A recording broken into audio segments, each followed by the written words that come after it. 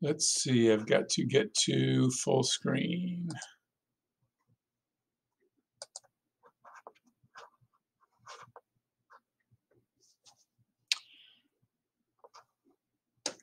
Chapter 9, The Mesmerist and Sammy.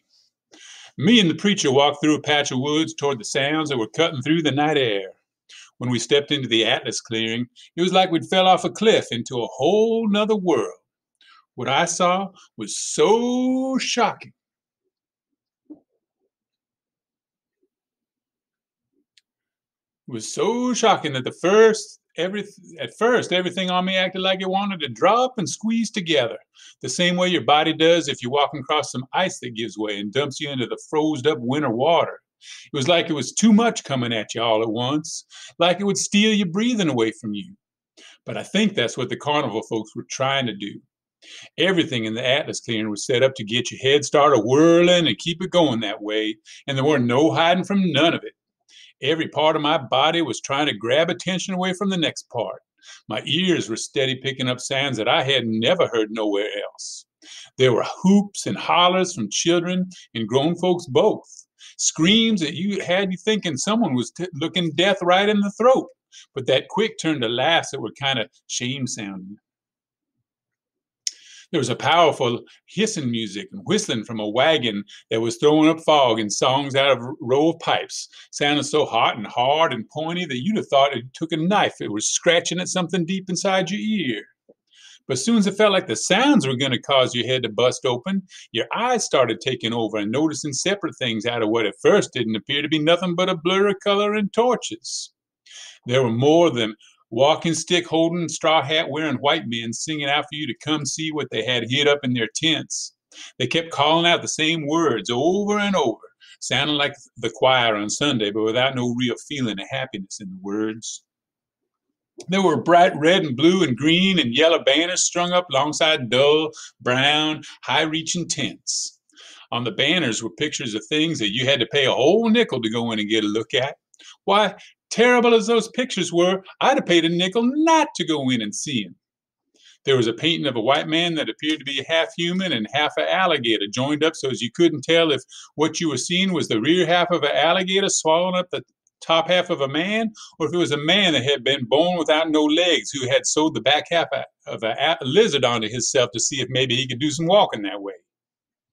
There was a picture of a white woman that looked like she had some child's arms and legs poking out of the side of her neck, and another white man that was picking up a full-grown elephant and holding it over his head like he was about to toss it into the next county. Another banner showed a white man that was wide as a barn, holding hands with a white woman that weren't much more than a stick, with a hank of yellow hair on top. They were standing under a big red heart that said, "Bizarre Love." But the drawing that I noted would keep me awake at nights and discourage me from wandering around in the woods for a good long time was the one of a white man who had to be a conjurer. He didn't have no animal parts stuck on him, nor no other parts of people growing out of him that would invite staring. He had something worse, something that I tried hard to look away from, but wasn't no way I could do it. He had sharp, yellow, jaggedy looking bolts of lightning shooting direct out of his eyes. The bolts were making the normal looking white man in the picture with him float off his feet and scramble and scratch at the air. Come on. Like he's about to go off in the clouds. It would cost you a whole quarter of American dollar to go in the tent with a conjurer to do this, watch a conjurer do this. I'd have gave 2/4 of a dollar not to. But sure shooting, this was the other person the preacher said we were going to have to go see. He pointed at the drawing of the man with the lightning bolt eye and said, "He's the owner of the carnival. I want to get a look at what kind of rigmarole he's got going before I talk to him." Another straw hat wearing, walking stick waving white man was out front of the tent calling, "Last show of the evening, last show of the year, last time in Canada. The last chance of your lifetime to see the fantastic Varno working his powers of mental prestidigitation."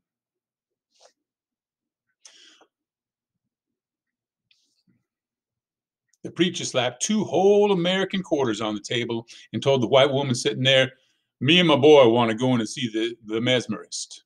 I spoke right up and said, no, sir, you go on in and see him. I'll wait over yon by that tree. The preacher grabbed hold of my collar and pulled me into the tent. This one didn't have no benches in to sit down on, so we were standing shoulder to shoulder with a bunch of folks from Chatham. Soon as we were inside and worked our way up to the front, I clamped my hand across my eyes. The preacher put his mouth near my ear and said, no, sirree, Bob.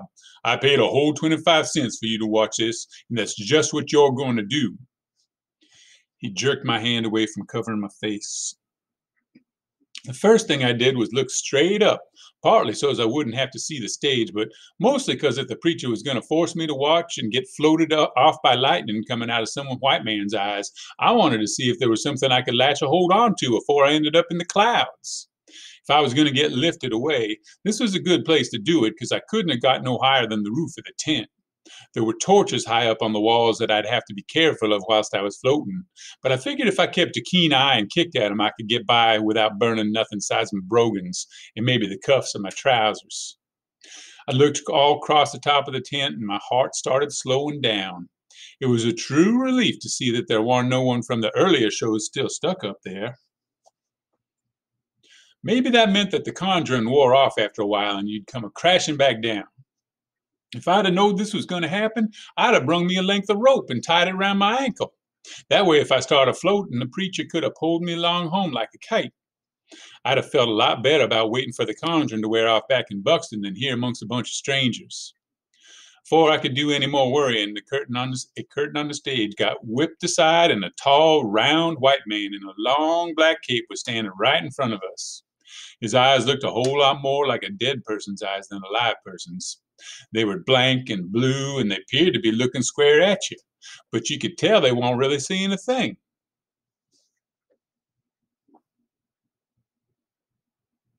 A bevy of laughs and moans and screams came out of everyone that was jammed up in the tent. It ain't being fragile when I say that I was amongst the screamers. I grabbed a hold of the preacher's shirt sleeve and mashed my face into it. He was just as quick, snatched it away and said, I told you were going to watch this. You can learn about how flim-flam works. I noticed my own arm was being held on too tight and looked to see who'd grabbed me. A little white stranger boy, near about as old as me, was laughing and carrying on something wild. He swore, Blang it all, this here's the fourth time I seen him, and I still near about jump out of my skin when he first come on stage. He talked like he was from America. I said, you saw him 4 times? Ain't you afraid of getting floated off? He laughed and said, pshaw, he just an old humbug. He can't float not nowhere. The boy had a head of thick curly red hair and a nose that looked a whole lot like a bird's beak. His eyes were a scary gray-blue color, about the same as the sky for a storm. He wasn't nothing but a child, but the smell of cigar smoke came out of his mouth strong. I said, he really can't float nothing away? Now watch what happens. What's your name? I'm Elijah. The boy looked like I cursed at him. Elijah? You sure? Of course I'm sure. You live down in Buxton? Yes. Well, I'm going to tell you something, Elijah. You best not tell no one from Chatham that's your name. Why not? Because there's a rapscallion in Chatham what's already laid claim to that name, and he ain't the kind to be sharing nothing with no one. There was a boy up here whose name was Edward, and Elijah from Chatham didn't want no one else having their name even start with the same first letter as his. So he made the boy change his name to Oddward, and Oddward's own ma and pa calls him that now, because they didn't want no trouble with the real Elijah. If I was you, I'd find me another name, because Elijah from Chatham ain't going to be real happy about meeting you, particularly not with you being a slave boy from Buxton. I warn't never a slave.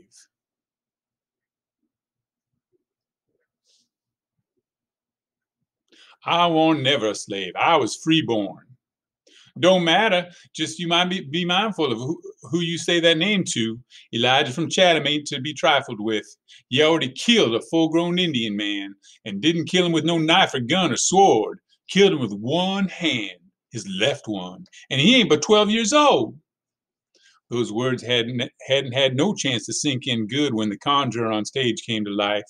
He flung his arms to the sides and showed that under his black cape he was wearing something blue that looked a powerful lot like a dress, with all sorts of shiny sparkling, silvered stars and crescent moons.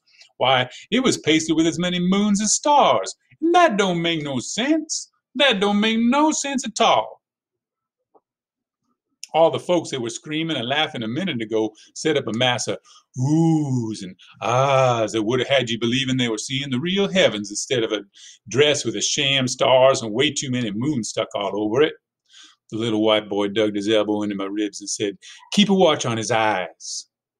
The most amazing thing happened. The conjurer's eyes rolled back in his head, and in their place was took right away by another set of eyes. Only difference twixt them was that these two eyes were brown, and whilst the other ones seemed staring and empty, these eyes were looking dead at you. And worst, well, no doubt that they were seeing you. I felt my legs commence shaking and grabbed a hold of the white boy so as I wouldn't fall. He said, "Them first eyes is painted on his lids. I was out back smoking a cigar with him and seen it myself. He ain't real at all." The conjurer was slow as anything, peering hard at everyone in the crowd. When his eyes hit them, some folks screamed, some folks laughed, some folks cried, and some folks appeared to be dumbstruck. I ain't sure which group I was amongst, because the fear in me was too strong. The white boy said, "Watch this. I'm gonna have me some fun here." When the man's eyes struck him, the boy stood bolt upright, and his face froze stiff as a stone. I quick unloosed his arm so as the conjuration wouldn't have the chance to jump off of him and onto me. The man pointed spot on at the boy and called out, "You!" The boy's eyes near bucked right out of his head. The conjure man's finger commenced crooking and bending in a way that got more screams and confusion to rise up from the crowd. The boy looked at me, his face unfroze for a second, and one of his gray eyes winked. Then, quick as anything, his face froze up again, looking all stupefied, and he started pushing his way through the people and heading to the steps on the side of the stage. You'd have thought the conjurer's finger was a magnet, and the boy was made out of iron filings. But when folks saw the spell he was under, they stepped aside like he was toting a bucket that was overflowing with the plague. He got up on the stage, and the conjurer waved his cape over the boy's head twice. He said, "Boy, do you know me?" The boy said, "No, sir. You's the perfect stranger." "Then we've never spoken?" "No, sir, and I ain't never smoked no cigar with you behind the tent, neither." Some folks that didn't know how frightsome this was laughed, and the conjurer screamed out, "Silence! Do you not see that this boy is already under a spell and talking nonsense? Why, if I were to misdirect my attention away from him for merely one moment, he'd be in danger of remaining a babbling idiot like this for the rest of his life." The conjure man talked like he came from England. Most folks got quiet like they were in church. The conjurer waved his cape over the boy's head again and said, "Look into my eyes. Look deeply into my eyes." The boy couldn't help himself. He looked, and the conjurer started blinking first one eye, then the other, so as on one side of his face you were seeing a live brown eye, and the other side you were seeing a dead blue one. Then he opened both dead eyes at once, and then both live ones, till by and by your head was back to whirling, and you know this boy had been wrong. This conjurer was real. I snatched back a hold of the preacher's coat sleeve. The conjurer said, "Look even more deeply into my eyes." The boy's head started going back and forth as fast, like a pendulum in a clock, that the weights fell off. Then his chin dropped down on his chest, and appeared he was out cold, excepting he didn't fall in a heap. The man said, "You are entering a realm of velvet sleep, golden slumbers, and dappled dreams. Once I snap my fingers, you will lose yourself in my voice. Upon the sound of my fingers snapping, my simplest wish will become your irresistible command." He slow raised his right hand over his head, waited what felt was like an hour. Then he snapped his fingers, At the same exact time, someone banged a drum, one terrible boom, and a flash of red and yellow powder exploded and popped and hissed all along the front of the stage. Screams and smoke from the powder rised up from the top to the top of the tent, and truth told, my scream was amongst the loudest and longest lasting. The conjurer said, "When I count to 3, you will open your eyes and hear no other voice than mine. 1, 2, 3. He snapped his fingers again, and the boy's eyes came open and were staring direct at the conjurer. I knew the poor boy was under the man's spell because one of his eyeballs started looking right whilst the other one was looking left. Then they commenced to go in circles and rolling back in his head. My blood ran cold thinking how this boy had thought this was all a flim-flam, and now he'd gone and let this horrible-looking man snatch a hold of his soul. I knowed it wasn't going to be long before this poor white boy would be scratching and clawing at the roof of the tent. The conjurer said, "What is your name, boy?" The boy started talking slow, having a hard time getting the words out. My name me Samuel, but most folks calls me Sammy." "Samuel, who is the only person in the entire world whom you can trust." "You, master." "That's right. And do you believe everything I say?" "Like your mouth's a prayer book, master." "Then why are you speaking to me in English? You are not a little boy. You are a chicken. And unless chickens in Canada are very much brighter than American chickens, they do not speak English." It was a most amazing thing. The little boy started clucking and pecking around on stage. Then he commenced scratching at the floor with his bare feet, and you'd have swore he was digging up worms. Nearly everybody in the tent acted like this was something funny. None of them thought to worry what Sammy's ma was going to say when the son she sent to the carnival as a little boy came home as a giant bird, and even worse, a giant chicken. The conjurer waved his cape again and called out, "You are no longer a chicken. You're a boy again. But wait! The weather has changed. It's positively freezing in here." Why, the boy took to shivering and teeth chattering and knee knocking so doggone much that I felt a chill of coldness run down my back. And this warn't no flim-flam neither, because Sammy started turning blue the way they say white people do when they're dead or just about ready to die. The mesmerist yelled, "Egads, this Canadian weather. 1 second it's freezing, and the next it's like the fires of Hades. This heat is enough to kill." Sammy quit shivering and commenced to wiping his brow and pulling at the collar of his shirt and saying, "Whew," so you'd have thought he'd just gotten done plowing 50 acres in the middle of July with a mouse for a mule harnessed to a knife for a plow. Folks laughed and screamed so much that you could see why this cost a whole quarter of $1 to come in and see. The mesmerist said, "And what's that I see right in front of you, young Samuel? It appears to be the waters of Lake Erie, cool and deep and inviting." Sammy started brushing at the stage like it was covered with sand. He was clearing a spot to spread a blanket. But before he could set himself down, the mesmerist said with a voice that was filled up with disappointment, "Samuel, Samuel, Samuel." Sammy froze up and the man told him, "How can you even think of relaxing at the seashore when you are just a very few feet away from bathing in this great lake's waters? You should jump right in." Sammy slapped his own forehead like he was thinking, "How come I didn't think of that?" and stuck one of his toes out to test the water. He let out a long "ah" and got ready to put his whole foot in the lake that couldn't no one but him and the conjure man see. Before even his ankles got wet, the mesmerist said, "Samuel, Samuel, Samuel." Sammy didn't step no farther into the water, and the conjurer looked at all of us who were watching and said, "Have any of you here ever heard of a boy going in to bathe fully clothed?" The crowd shouted out in one throat, "No!" I kept my eye on Sammy, and for a second the dumbstruck look flew off his face and his brow wrinkled, but just as quick he went back to looking stupefied. The mesmerist said, "Of course not, particularly not when you are wearing the finest silk shirt that the most talented tailor in Toronto has to offer. Samuel, your mother would be appalled if you were to get that beautiful Expensive and rather stylish shirt. Wet. Sammy slapped his forehead again and started pulling the shirt over his head. Once he had it off, he wasn't wearing nothing but a raggedy undershirt and commenced to tiptoeing back into the lake. But before the water could cover even his knees, the mesmerist said it again.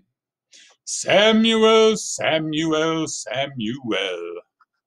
Sammy stopped with one foot in the air and looked back at the conjurer.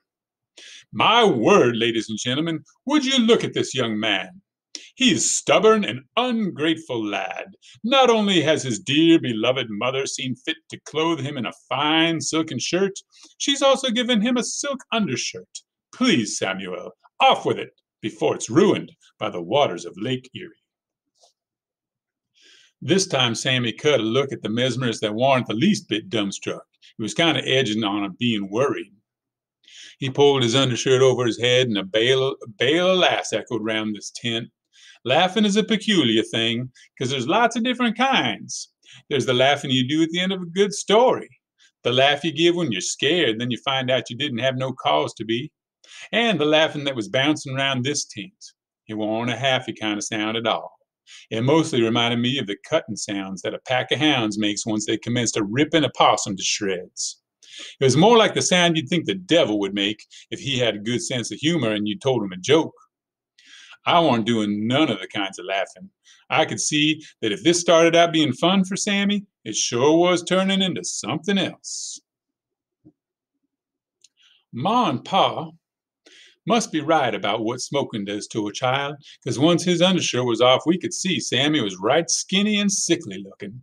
And though standing in front of all these people without no kind of shirt on at all would have shamed me near to death, the conjurization was on him so strong that Sammy kept on doing it. But it did seem like his enthusiasm for the whole show was getting littler and littler. He hugged his arms around himself and started back to tiptoeing into Lake Erie. But Sammy gave a long, pulled-out groan when the mesmerist and most of the folks in the crowd moaned out, Samuel, Samuel, Samuel. A whoop and a holler came out of the crowd because we were all pretty sure that even though Sammy's trousers looked like old and worn out dungarees to us, to the mesmerist they were going to be some more of that fine Toronto silk that can't stand getting wet.